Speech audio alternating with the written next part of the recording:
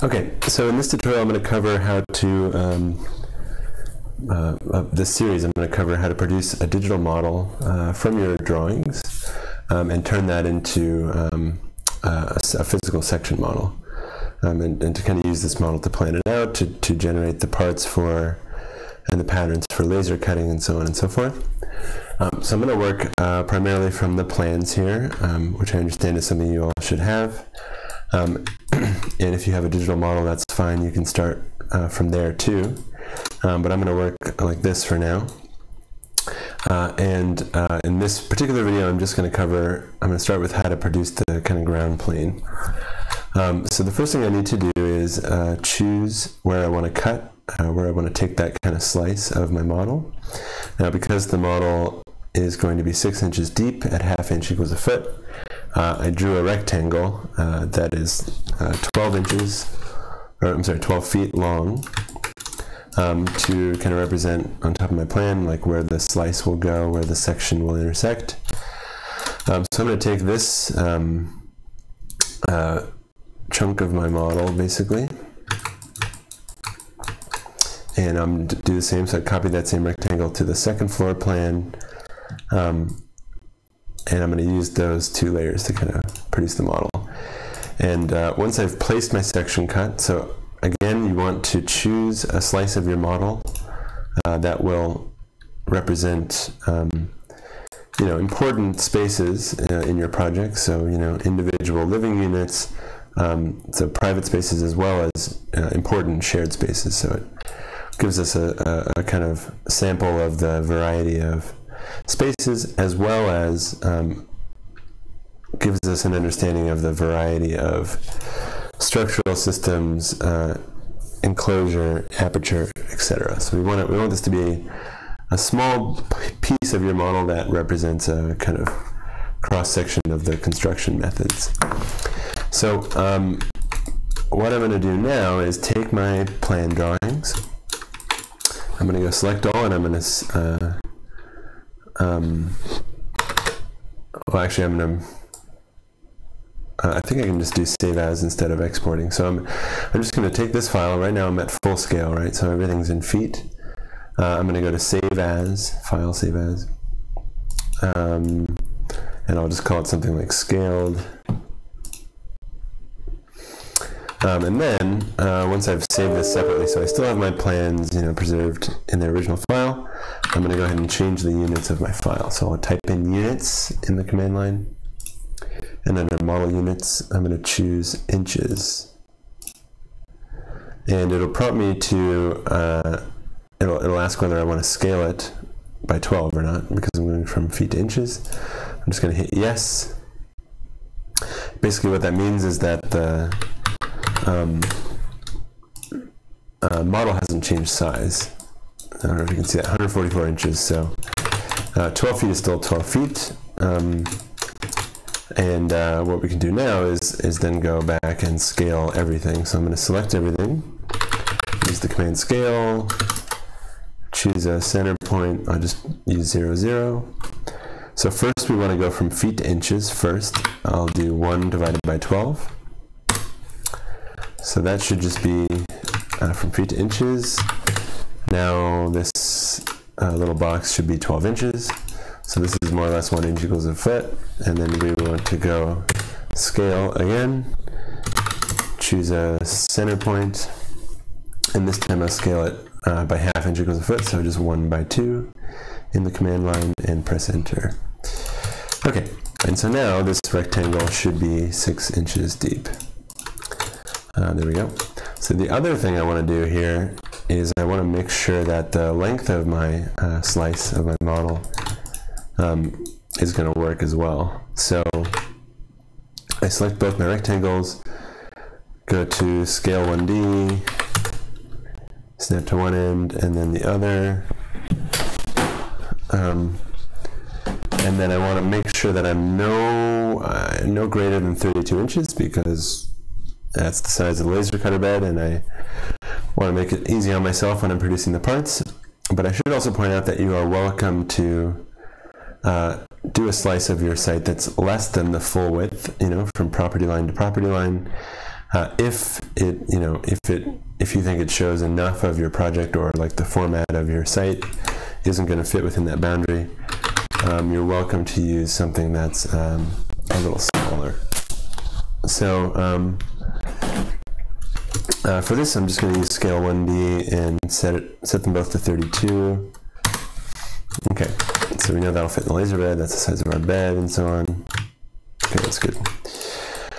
All right, and then what I'm going to do is select everything again and make a copy. So I'm going to use the command copy and just move it straight over to the right.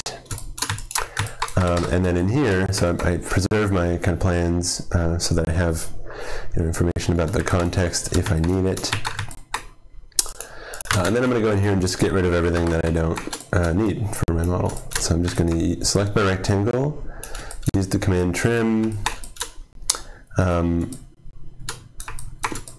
and get rid of all the lines that aren't included in that slice. I'll do the same up here. You may also want to turn off certain layers, for things that you don't necessarily need to show. Okay, that looks pretty good. For example, let me get rid of the furniture. Okay. Also get rid of the context.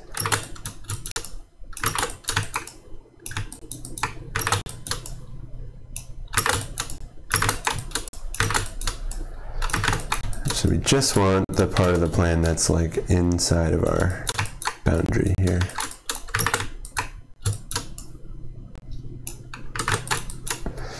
Okay.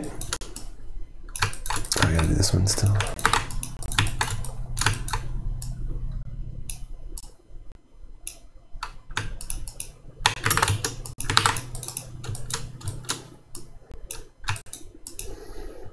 Watch out for like grouped things.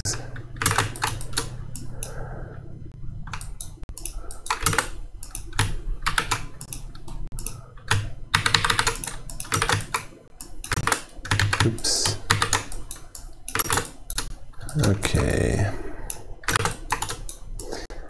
And then once I'm done with that, I'll kind of bring them back together so I can clearly see like which part of which is going to hit the like how they're going to stack up in floors. I'll get rid of the furniture.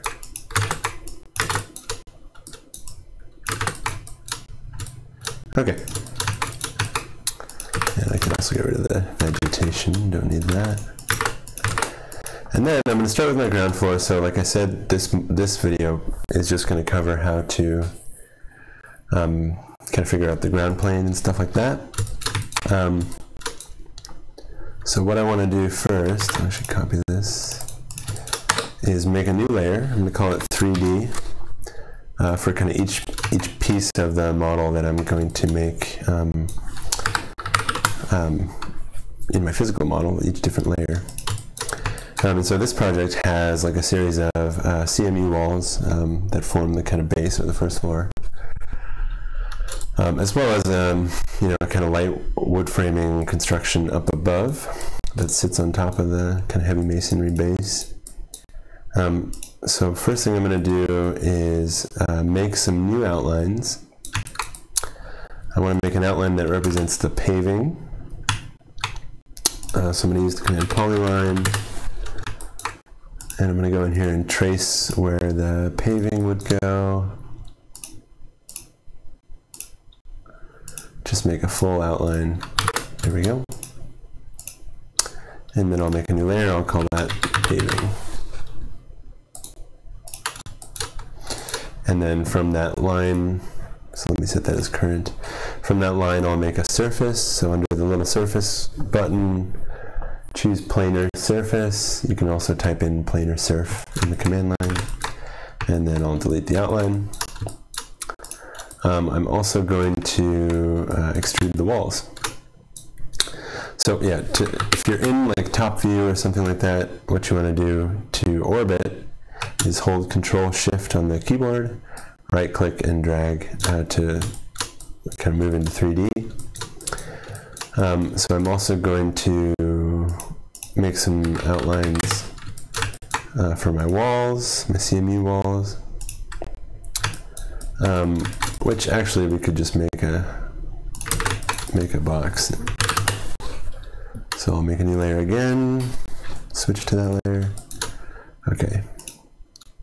And then this wall, I believe this wall is actually a bit taller. It's 18 feet, which is 9 inches.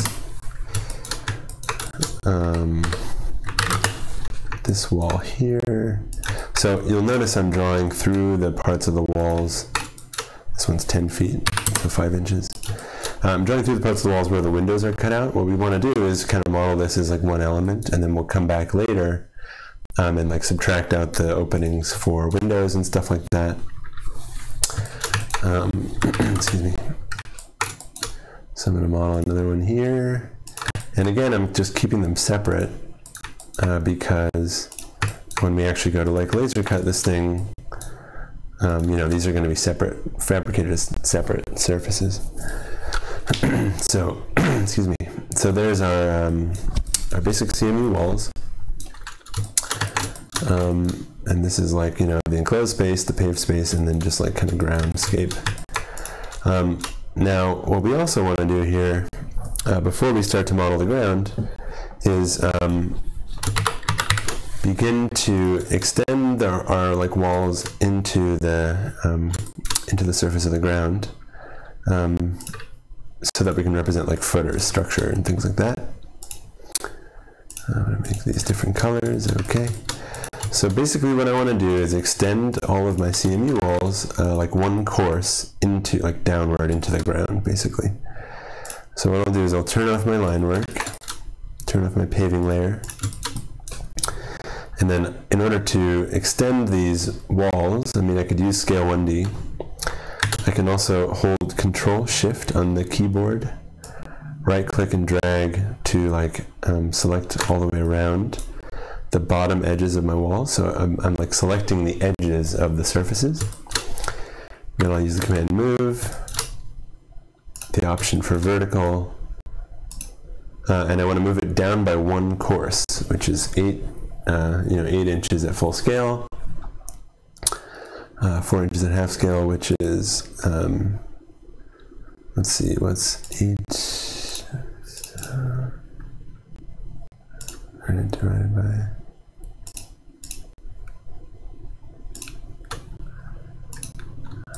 oops, I did that wrong. 8 divided by 12 divided by 2. Okay, so that's 0.33, whatever, 33 inches. So move, vertical, and we'll go minus 0.333. Okay, so now we've moved it down below grade by, you know, 1/3 of an inch, or 1 CMU course. So now let me turn my lines back on. What I would also do is model the footings. Now, you know, in reality, each of these walls would have like a footing that extends along its length underground, because in this case, you know, our ground or our base of our model is only going to reveal what's happening in the footings for the walls, you know, where they intersect with the section cut. We're just going to model footings for these walls that are hitting that section cut. So what I'll do for that is I'll use the command dupe border. I'm sorry, not dupe border, dupe edge. That allows me to select the edges of a surface or a poly surface and turn them into lines or curves. So then I press enter, so now I have that edge as a curve. I'll type in join. And then I'll use scale 1D. Let's assume that the width of our footer is like about 2 feet. So if we scale out from the center to 0.5 of an inch, oops, I meant to do scale 1D, scale 1D. So from the center to the edge, set that to 0.5. That's our footer. I'll do the same for this poly surface.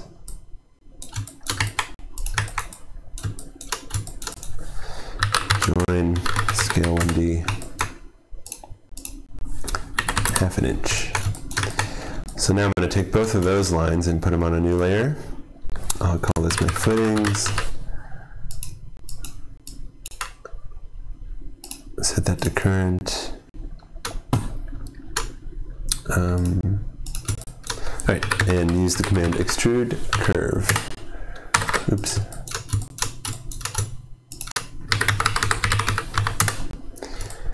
And I'll go down, let's say 6 inches, which would be 1/4 inch.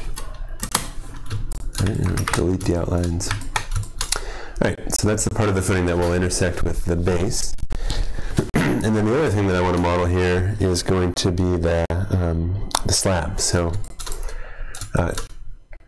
we're going to model like a surface for this slab here that forms the kind of interior volume, or that is the the ground of the interior volume.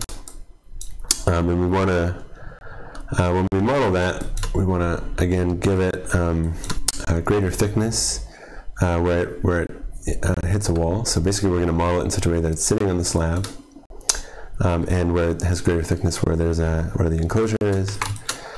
So what I'm going to do is actually draw the profile of my slab along the section plane. So I'll change my view to front, just type in front view, or if it's not front, type in left or right view. Actually I'm going to go the other way. Set view, world, back. There we go. Then I'll use the command polyline. And again, make a new layer and set it to current. Okay. So we're going to have our slab go all the way down to the footer below the CMU wall. Then we'll have it come out about 6 inches. So again, 0.25. And then we'll have it come up. Well, actually, let's do it this way. We'll draw a new line that defines the top of our slab. And then I'll offset that line. Set this option cap to none if it's not already. And for the distance, I'm going to go like 3 inches thickness, which would be 1/8 inch, 0.125. Okay. It looks like I didn't actually set this to current. Excuse me. Okay. And then I will also actually, I'm going to copy this, oops, to the other side. I'll just use mirror. Actually, oops, that should be right at the end. And then I'll join all those outlines together. Oops. Oh, did I delete that? Oh, there we go. Right. So that's basically the profile of my slab. We have a thinner, thinner part in the middle, and then thickness where it meets the wall or where there's a enclosure. So again, normally you would have that thicker edge wrap all the way around where it meets the walls. But because we only see it where it intersects the section cut, we're just going to do a straight extrusion like this. So I'll do extrude curve and bring it all the way back to that interior wall, and then delete the outline. So I'm going to call this my slab. Change that color as well. Okay. Okay, and then I think we're pretty much ready to model the ground plane. So as we mentioned before, the ground plane is going to be like a thick cardboard base. So I'm going to select this exterior or this outside rectangle, extrude curve, and so that, I'll make a new layer again, set it to current. So that base wants to be 6 inches deep. So I'm going to type 6 in and press enter. And I'm just starting from like where 0 is, from where the ground is, or where the top is. So I'm just going to model that right at where my rectangle is. And then basically use the stuff that I've modeled so far to subtract from it. And let me also extrude my my paving. So I'll go extrude surf, and then I'm going to go down also 3 inches or 1/8 of an inch. Okay, and then I also want to remove some material over here, because this is like the curb, right? So this is where I would have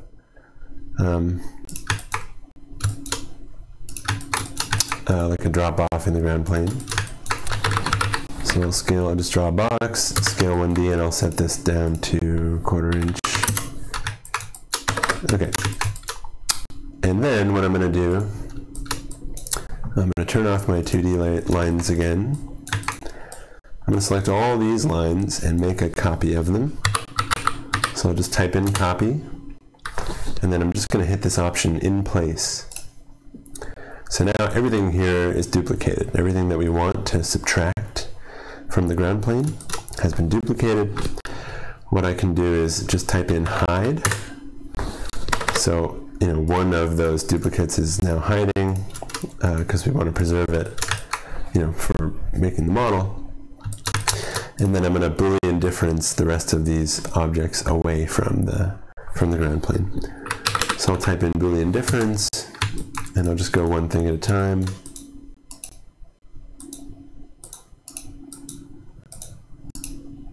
You can do those together. There we go.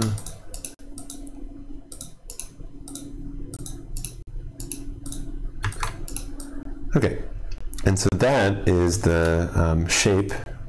It may look a little complicated, but that's basically the shape that we want our kind of base to have. So now I'll type in show to bring back everything else, but we're not done with this. So what we got to do now is turn it into like the right layers for producing our base width. So we have this shape. I'm going to set that as my current. I'll call this ground. And I'm going to turn off all the other layers. So I'm just looking at that one layer. And then what we want to do is like make this into stacked cardboard. You know, like vertically stacked layers of cardboard. And the cardboard we're using is going to be 3/16 of an inch. It could be, you know, a different thickness, but that's what we recommend you use. So I'm going to use the command contour. What this contour command does is it makes a whole like series of sections through a piece of geometry, and like allows us to do that in any direction and with any spacing. So what it'll ask first for is the contour base point. So we're going to click one of these corners. Then it'll ask for a direction. So we're going to draw out, we want to draw a direction perpendicular to those sections. So the sections are going to go, you know, like this, stacked vertically. So I'm going to draw out along the length of it. That's the direction perpendicular to the cuts. And then it's going to ask me for a distance between them. So I'll use 3/16 or whatever the thickness of your material is, and it will automatically, you know, produce these sections. Now I think they'll be joined by default. Okay, yeah, good. So I'm going to go ahead and delete the original volume there, and I'm also going to delete the one right at the very end. So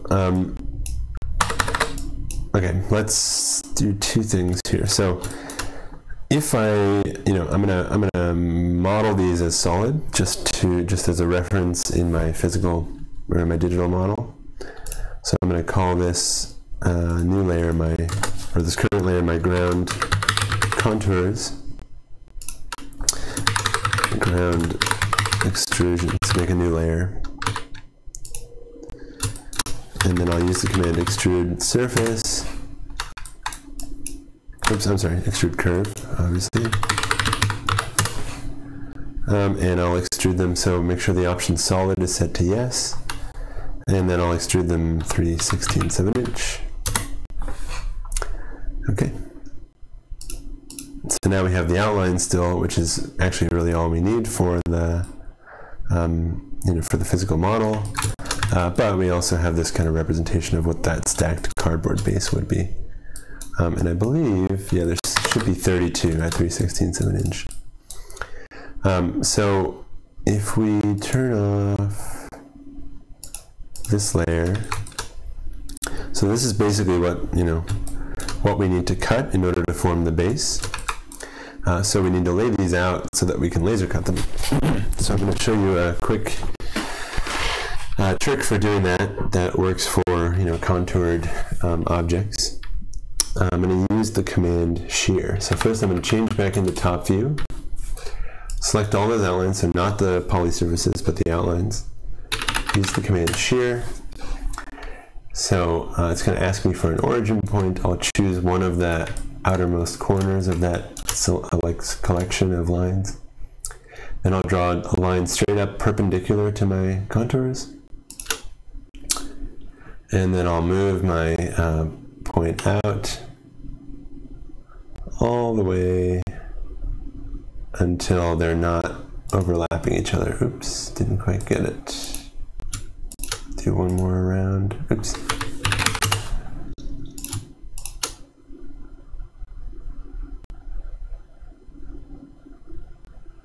There we go.